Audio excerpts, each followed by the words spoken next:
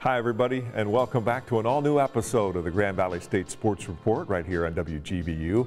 I'm your host Steve Lloyd-Jones, and here's what's coming up for you tonight.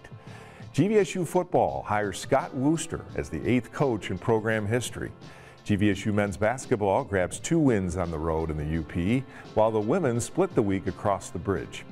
Our feature this week highlights the GVSU track and field indoor team and some student athletes that are hitting their marks early in the season. Lock it in, Laker Nation, as the Grand Valley State Sports Report starts right now.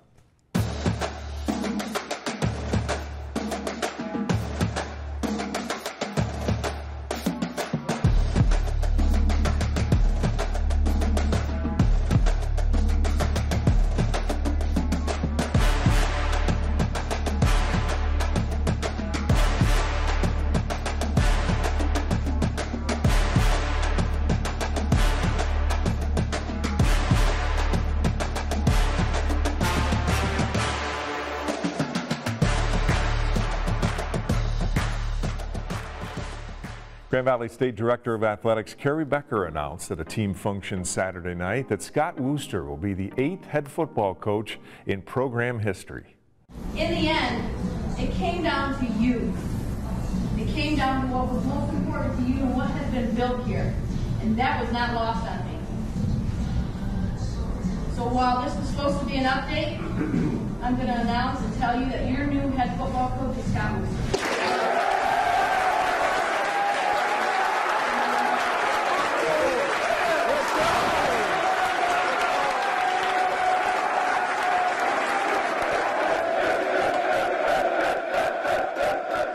I need you to hear this from me. How badly I wanted to be your leader. How humbled and honored that I am to get to lead this group of men. Okay? I'm going to do, here's what I got for you, and here's what our staff has for you. This is what we're going to do. We're going to grow and build you into the best version of yourself. All of my time, energy, everything I got is going to grow and build you into the best version of yourself. To grow and build Grand Valley State football into the best version of itself. Ooh, what type of day is it today? Grand Valley State football! Ooh, to be Laker, baby! Wooster most recently concluded his 3rd year as the offensive line, tight ends coach, and run game coordinator for the Lakers. Wooster mentored an offensive line in 2022 that tallied 5 All-GLIAC honorees, including 3 first-team performers. Wooster is the 8th head coach in Grand Valley State football history and the 4th consecutive head coach to be hired within the then-current staff. GVSU men's basketball continued its winning ways with a sweep of the UP teams over the weekend. Grand Valley down Northern Michigan and Michigan Tech, and head coach Cornell Mann is here to tell us more about those wins. Coach, welcome to the show here down here and to talk about it. And 8 of 10 in the win column for you lately. You guys are really getting it done. No doubt. Thanks for having me here. My pleasure to be here. 8 out of 10 is a credit to our guys and the energy, effort, and focus that they have at this time of the season, which is the perfect time to collect everything in terms of a team. We're doing a great job. They're doing a great job in terms of just playing together. Well, you get, as we say, 2 wins here, never easy to do. And you had to start at Northern Michigan. I mean, they're a pretty good bunch up there, about 90 points a game. You and I talking off air at their place. Mm-hmm. But you go up and win 82-77, and you're able to get this done. Daniel Keeley late with a key basket, and then you get a stop. Well, our number one thing was to, 1, take care of the ball, which we did a great job of, and 2, to out-rebound them, which, again, we did a great job of. We definitely didn't tell them that it was, that those guys were scoring 90-plus points a game at home. Right now, our guys are pretty focused on who we are, and we'll do our best to keep it that way and not let any outside influences influence us. And so right now, I think mentally, we are as strong as we can be as a unit. Well, as you were touching on some of those categories, add numbers to them, you out-rebound them 36-27, including 11 offensive boards. You get 7 steals in this game, so a lot of activity. 3 guys in double figures here, and it would be a really good weekend for UP native Marius Grzoulis, as he was able to get the double-double in this game, 14 points, 11 boards. So again, great effort, because going to the UP, you kind of got to bring your own energy, don't you? I mean, it's a long trip, not many people there to root you on, but you guys were, boy, you're all over the place. Well, again, our guys playing better as a unit, and you can tell because even during the game, as I coach the game, I can hear the bench a lot more. I can hear guys on the floor, which we are supposed to hear them, but hearing the bench and the excitement from the bench is what really propels us and propels me to know that we're moving in the right direction. That's right. Well, you get it done with that long road trip there at Northern, the first of the 2 games. Now you have kind of, I guess it's almost like a double challenge. You're going to Tech after an off day on the Friday. Tech is not having a great year. So you kind of got it, you have to go to their place, as we say, bring that energy, and a team that maybe is a challenge to get up for in a sense, unlike Northern, because they're not playing as well, but it's such a tough place to play.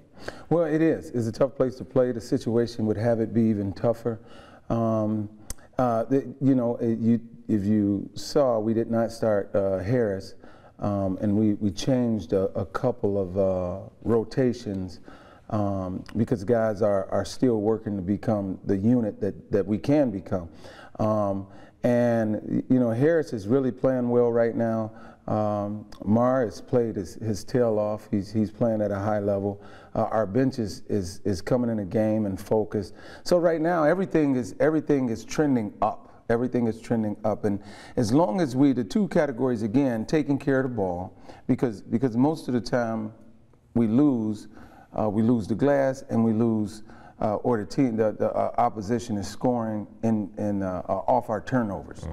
And that in itself will, and that's why, no disrespect to any team, but that's why I feel like we beat ourselves a lot of times, is because we turn it over or we don't control a glass, and that's on us. Well, you guys, again, great job on the boards, almost doubling Michigan Tech, 39-20. Some of these key team stats now. In the paint, you outscore them 48-6. Whopping number there. Second chance points off those offensive boards by 10 in that category. Bench points by 11. But touch on a couple of key things here in this game. You had a really important run, about 13-0, I believe it was, early part of the second half. That was a big surge.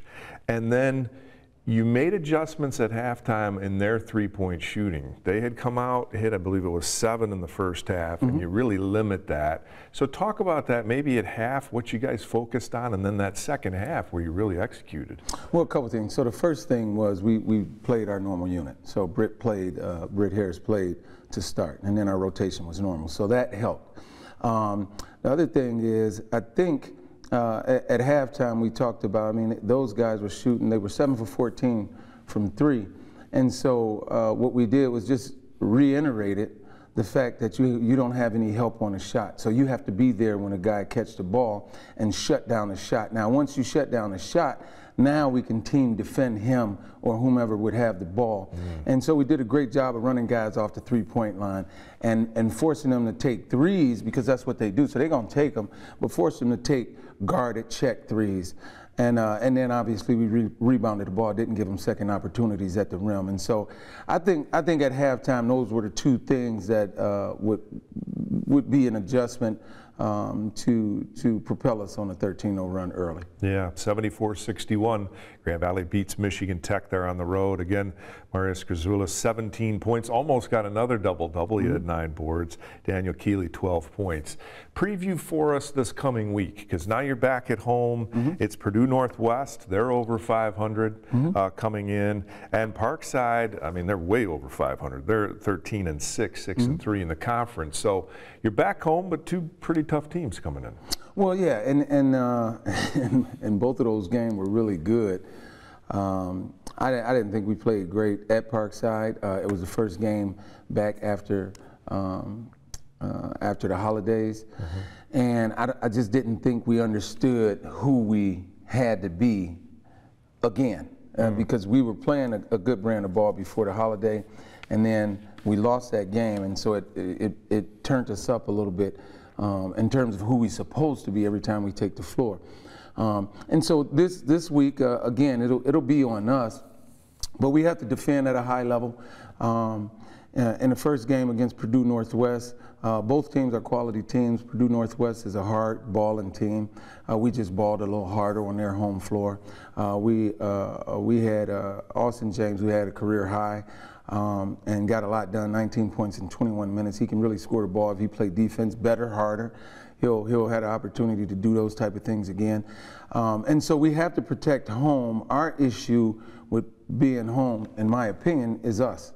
And the fact that our players have their friends, families, and sometimes when you're not locked all the way in, then all of a sudden you're playing for the crowd or playing for those reasons instead of playing for the reasons that we're supposed to be playing as a unit. And so I think our guys are maturing to that point where they can handle that. So looking forward to this week and looking forward to the maturation process of our squad. 11-8 now overall, 5-4 in the conference. You're over 500 there in conference play. 8 of 10 in the win column for the Lakers. Yeah, dealing with those distractions, always fun, isn't it? Oh yeah. Well, Cornell, great to have you here. Thank you. Thank you. Great job. We'll be right back as the Grand Valley State Sports Report continues here on WGVU.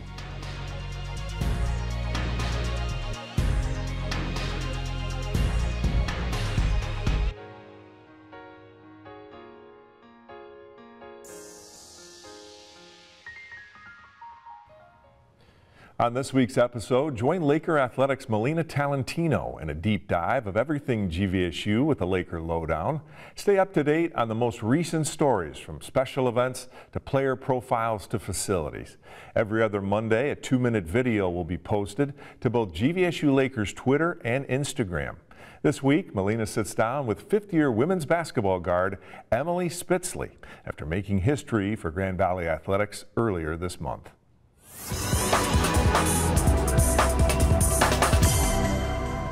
Welcome to the Laker Lowdown, where we take a deep dive into everything Grand Valley Athletics. I'm your host, Melina Talentino. What better way to start the new year than by making history?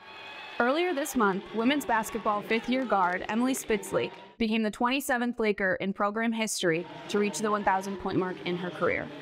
Not only this, but in the same game, she reached a career high of 31 points. These accomplishments landed her the title of GLIAC Player of the Week for the third time while in her career at Grand Valley. You can find her dominating on the court as well as in the classroom. And this past week, I got to catch up with Emily to see just how she does it. So in grad school, it's like, right now it's less class going and it's more just like studying, reading, homework, that kind of stuff. So I've learned that you have to use your time really wisely. So I know now we have like a super long bus ride this week, and I'm planning on doing like one of my projects on the bus and then in the hotel on Friday. So just being able to capitalize on the time that you do have available is important. I think that's something that's hard at first as a freshman, but as you are here longer and longer, it gets easier. My freshman self was a completely different person than I am now. If I could tell her anything, I would probably just say, stick with it. It gets so much better. I know Coach always says, stay the course. And I think that the way I went about my 5 years is an example of that. I would say I exceeded my expectations for myself. I didn't know coming here like what my career would look like, and I just kind of keeping my head above water at first. And so to be where I am now, it is special to think back on and just see how much I've changed as a person and a player. So I can thank so many people for that. Just my coaches for sticking with me, and then my teammates for having my back. So it's been a really special ride. Be sure to keep an eye out for more episodes of the Laker Lowdown coming your way soon. Until then, I'm Melina Talentino, anchor up.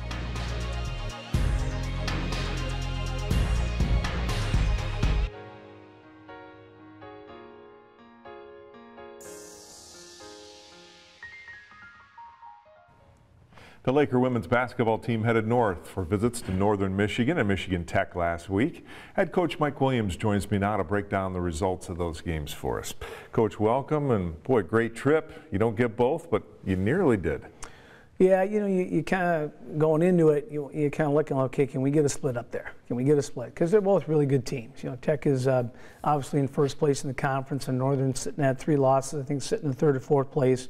So, you know, that's kind of what you want to do. And then you get in the games, you beat Northern, and you're kind of riding high a little bit, and you prepare for Tech on Friday and get a chance to play Tech, and then you drop a really close game, then you're banging your fist thinking, man, we could have got 2. But I think at the end of the day, to go up there and get a split, you know, it's not that we're happy with it, but I think, you know, it worked out kind of probably the way it should have. Well, Grand Valley wins in the game against Northern Michigan, 45-38, the final there. A couple of things to kind of point to team-wise.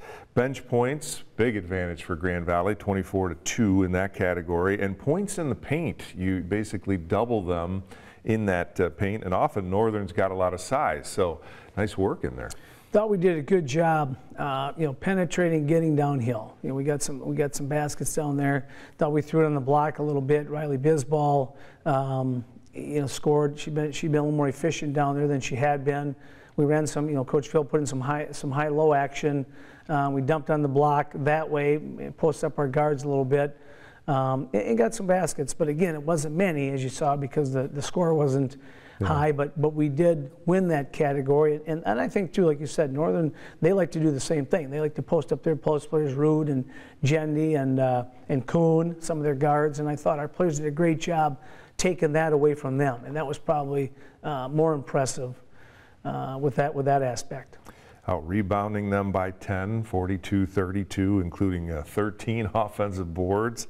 And Mike, you get 12 steals, so really active defensively. The scoring was spread around like you guys typically do. Ellie Drosty leads you with 10, but wow, active in there, on the boards, tip balls, steals. I gotta like that. You know, again, I thought we played with a lot of energy. I thought we really did. And it's a different place to play. You play in that. A couple of our alums were texting me, you know, good old NMU Grand Valley game up at Northern. And it's just, you know, and one of them did say this, you know, Corinne Hinka texts me and says, I don't know, I think it's that place they play. I don't like playing there, that big open ice arena. And ironically, they're going to play in the volleyball arena next year. And so maybe that will change it. But yeah, it was an old game with a lot of, you know, I thought Northern played really hard. I thought we played hard, and we were able to, you know, to sustain it and come out with a W. Yeah, that's right. Sometimes you hear teams talk about the depth perception with the bunch of space behind the baskets like that. Well, you get it done. Again, the win over Northern. So on to Tech, which is another hour and a half to 2 hours, by the way. You got to go up into the Keweenaw Peninsula. They get you 57-56 here, Mike, at the buzzer. You were saying you're this close to getting both games. They're very difficult to beat at home, one of the best teams in the conference, but you nearly did it. A couple of things didn't go your way late. You know, we had 2 stretches where, you know, and again, as a coach, you always look back and what did I do not to prepare them, and you got to understand that you're running the show. And you know, we've been having some issues coming out of that. You know, we played great in the first half. I thought we defended. You know, I thought we made them earn their shots. You know, we didn't give them the free arc shots. I thought we kept penetration. We did a great job on that block, not letting them score down there. And we came down and got good things offensively. We hit shots. I thought we got to the rim. We didn't turn the ball over. And then we come out of that third quarter, and it hasn't been an issue with us. We've been actually coming out good, and we just had a flat stretch. And they went on a 9-0, 10-0 run to tie it up. And then, again, I give our kids credit. We battled back, got up by 10 again. And, you know, Tech's good. They're a solid team. We're a solid team. And then I thought down the stretch we had some, you know, I look back and, man, you know, we had some defensive breakdowns and things that, you know, as a coach, I didn't do a good job getting them ready for those situations. We got to do a better job when we play them next time. And then again, I thought, you know, we ran some good stuff. Emily had a nice take and got fouled, hit a free throw. Coach Phil ran a nice little backdoor play. Nicole Kameen, they kind of tackled her out of bounds, and you know, she hit a free throw, and you know, and then down the stretch, they hit a tough shot. Yeah, they did. Again, you had great team stats in here too, talking about turnovers, only 9 in this game, and you get 9 steals, so that's always good when you have that total like that. They did get you on the boards a bit, but again, you guys made twice as many free throws as they shot, which that's always a key stat too. So you're right there. They edge you though, 57-56. So for Grand Valley, just the second loss, 17-2 overall, 8-1 now in conference play. And you're going to come back home, Purdue Northwest on Thursday, not having the kind of season they would like right now, but then Parkside on Saturday, Mike, 12-7, 7-2 overall, or 7-2 in the conference. You know, if you look at Purdue Northwest scores, and they lost in overtime to Parkside on Saturday, their scores are close. I mean, you look at 7, overtime, 3, overtime, 5, 7, you know, had Northern, had Tech down there. And so they're the best. I'm not sure what their record is. I think they got 1 win in the conference. They're the best 1-8 team in our conference by far. And you know, it's going to be a game. We were down their place. I thought we did a great job getting stops down the stretch to pull one out down there. And yeah, and then you talk about Parkside. We came back to pull one out in overtime at their place. Mm-hmm. They're playing really good. I don't know if they've got 1 or 2 losses in our conference, and they can really score. Last year's Player of the Year, Alyssa Nelson, and you know, might be this year again. Who knows? Playing really good basketball. But again, I think our conference this year, like I said, we don't have any, you know, separators, any teams that are, you know, in that top 5 in the country. But we got a lot of really good teams, and it's always going to be a battle on home, at home, or on the road. That's right. So after the long trip, again, 2 games at home, Thursday night and Saturday afternoon. Mike, thank you. Great job, and keep it going. All right, Steve, thank you. We'll be right back as the Grand Valley State Sports Report continues here in WGVU.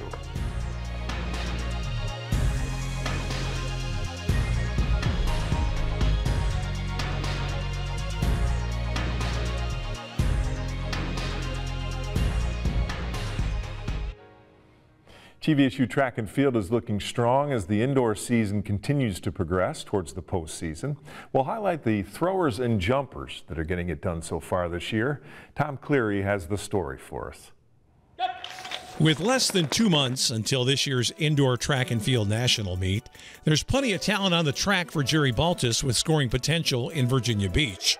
But if the Lakers contend for national crowns in March, it might well be due to their strength in field events. Senior Judith Esamaya is back in action after winning the weight throw at nationals last year and leads a strong crew on the women's side, which includes outdoor specialist Emma Richards, an All-American in discus in 2022, who hopes for improvement indoors in the shot put this year.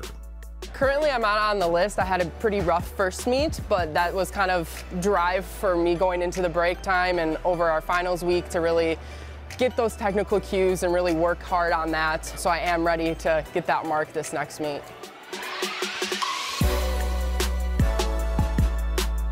Well, right now, especially since I already have the mark I need, we're kind of switching to getting stronger again in the weight room. So that usually impacts the length, like the distance of throwing a little bit there. So I'm more focusing on hitting really good positions right now while still trying to increase my strength. Miles Kerner was 5th in the shot put last year in Kansas, scoring big in the men's national indoor win. The Lakers have lost last year's 200-meter champion Brandon Miller, who's transferred to Division I Kentucky, but could replace or even surpass his point total in the high jump with Jonathan Rankins-James, who was 4th last year behind teammate Eli Kosiba, the runner-up at nationals and the top jumper right now in Division II. Gets to the point where you got to realize every meet's not going to be your best meet. At that point, you just try to build off those things. It's a long season. One jump doesn't define how you're going to do the rest of the season. So on those bad meets, you try to build off those, but obviously you want to PR every meet. That's the goal. That's what we're training for.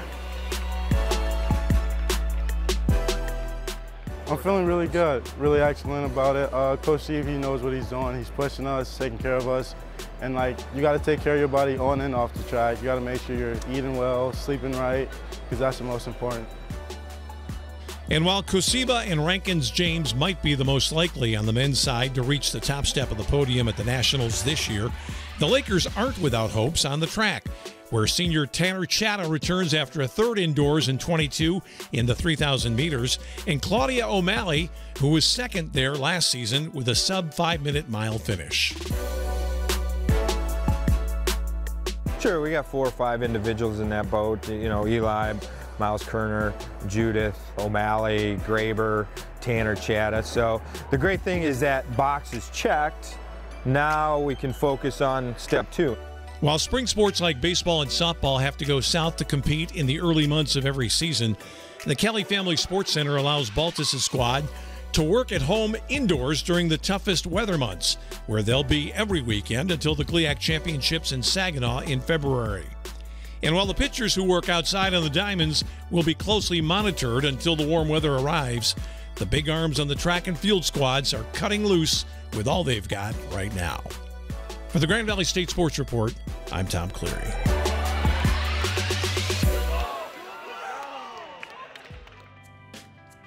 Well, that's all the time that we have this week here in the Grand Valley State Sports Report. GVSU men's and women's basketball will return home for a series of games this week in Allendale. On Thursday, the Lakers will take on Purdue Northwest in the GVSU Fieldhouse Arena. Tip-off for the women is scheduled for 6 p.m., followed by the men at 8 p.m. Then they'll host Parkside on Saturday for Alumni Day. The women's game will start at 1 p.m., followed by the men at 3. GVSU Indoor Track and Field will host the Bill Klinger Classic on Friday and Saturday in the Kelly Family Sports Center. The meet is scheduled for 10 a.m. on Friday and 9 a.m. on Saturday. GVSU Swimming and Diving will host Wayne State on Saturday, January 28th. They'll take on the Warriors in the GVSU pool at 1 p.m. For upcoming games as well as live broadcasts of every Laker athletic program, visit gvsulakers.com. For more of this show, head over to our YouTube channel at youtube.com/WGVU35. Make sure you hit the subscribe button to get our updated videos and highlights all year long. For the entire crew here at WGVU, I'm Steve Lloyd Jones. Have a great week, Laker Nation, and as always, anchor up.